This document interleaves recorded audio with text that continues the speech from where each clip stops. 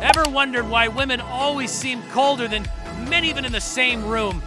It's not just a feeling, it's science. Let me break it down.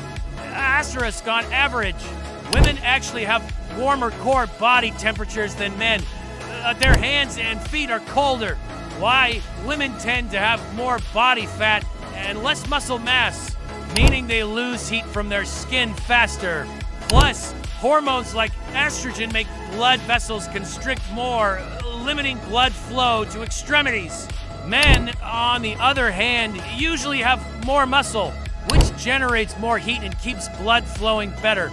That's why men often feel warmer, even if their actual core temp is lower.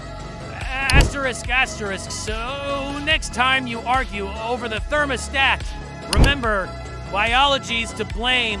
Want to know if you can actually train your body to handle cold better? Follow for more.